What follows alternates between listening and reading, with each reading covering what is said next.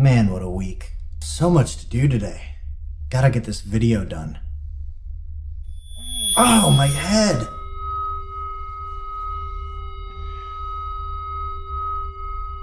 Yep, something is definitely wrong. Today I'm going to show you how to do an easy double vision effect in Davinci Resolve. But first, how many fingers am I holding up?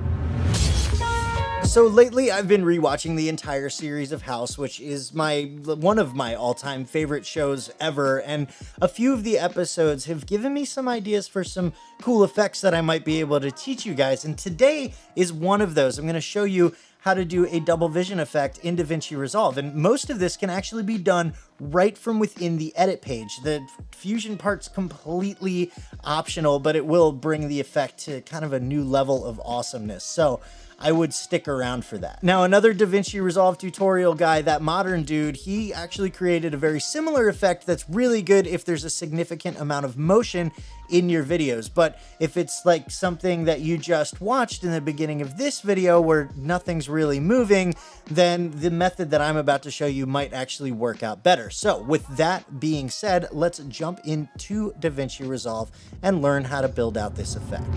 All right, let's do this. We're in the edit page in Davinci Resolve. I've got a clip lined up and ready to go. And if you look at this when I play it back, everything's in focus, everything's normal. I haven't done anything to this clip except for color grading. And that's actually really important before you get into this, before you start putting the effect together. You want to do any color correcting, any grading, anything like that, because if you wait until after you put this effect together, it's gonna mess everything up. And once that's all said and done, making this effect is really, really easy. The first thing we're gonna do is copy this clip. So let's go ahead and hold down Alt on our keyboard and drag our clip up to a new video track.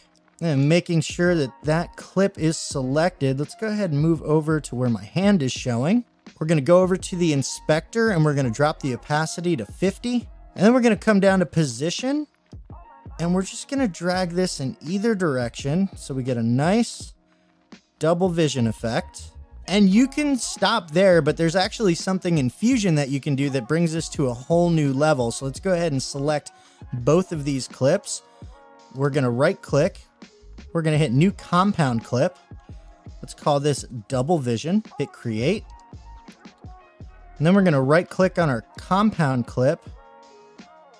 We're going to select new fusion clip. And the reason why we want to turn this into a compound clip first is because for some reason, if you just turn those two clips into a fusion clip right off the bat, it takes away that double vision effect. It lines everything back up, and I don't want that. And once we've got our fusion clip ready to go, let's go ahead and select that, and we'll move over to the fusion page.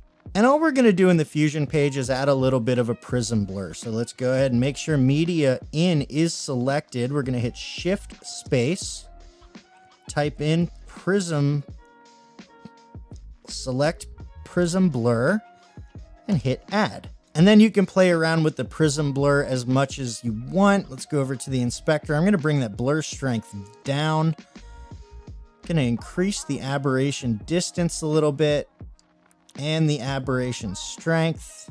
And now if I play that back, you'll see not only do we have double vision, but we've got this really cool Prism RGB thing going on that makes it look like I've got something seriously wrong with me.